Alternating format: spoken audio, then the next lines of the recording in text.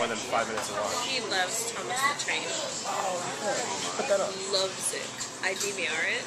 So we have Go Ben. Because it comes Go on at 1 Ben. o'clock in the Go afternoon, Ben. So we've got a stack of them. So when he's really, it's like flip them on and okay, well, the next one, go to the next one. That's cool. And he loves the music.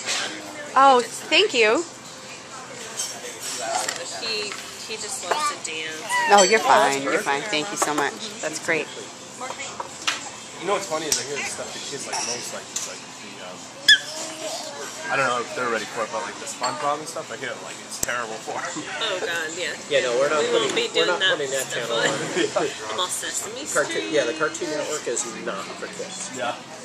Yeah. Eli, who's that? We have a niece and she hooked on it. Oh, that's what Katie was. Katie loved 47, 47. Like she knew what 47 was. She was like 4 years old. I wonder why. I mean, I'll watch it, but I can't really. I've like sat down and like watched a little bit of it. Thank you. Well, it's the new Tom and Jerry. Like, you know, when you were a kid, did you watch Tom and Jerry? Oh yeah. Yeah. Yeah, because if you watch Tom and Jerry You now as see an adult, that? you're going, man, they're pretty violent. Yeah. Brutal.